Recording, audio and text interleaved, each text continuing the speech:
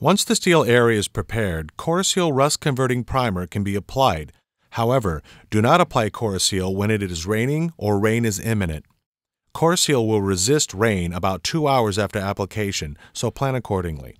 Corroseal should not be applied when the dew point is within 5 degrees Fahrenheit or 2 degrees Celsius of the air temperature. The prepared surface should appear dry with no water puddles or dripping present prior to applying Corroseal.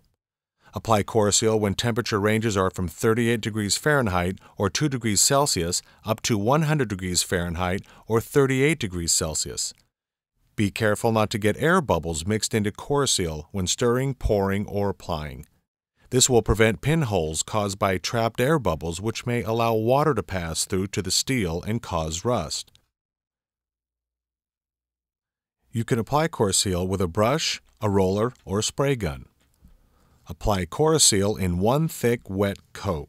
You can add more Corroseal to an immediately painted surface as long as you make another pass while the first pass is still wet and before it shows a thumbprint on touch.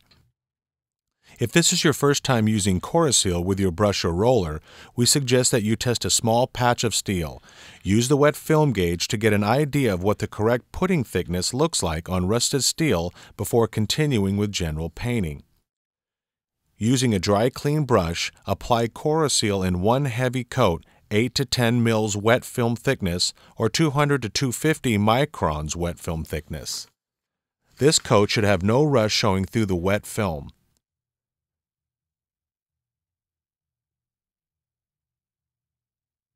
Avoid overpainting areas as this creates brushstroke marks or ridges in the coating.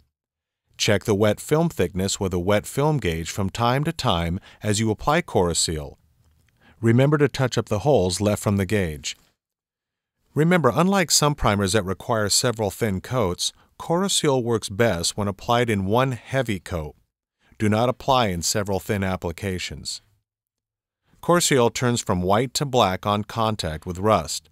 However, Corroseal contains no metal pigment, and when applied over old paint, it appears as a clean etch primer, allowing the old paint to show through the primer coat.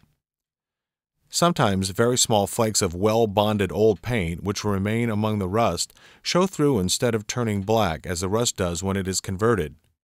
Do not thin Corroseal as this will destroy the rust converter action.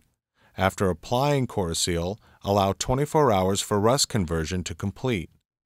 Temperature affects the speed of both drying and rust conversion. Rust conversion is the slowest of the two processes.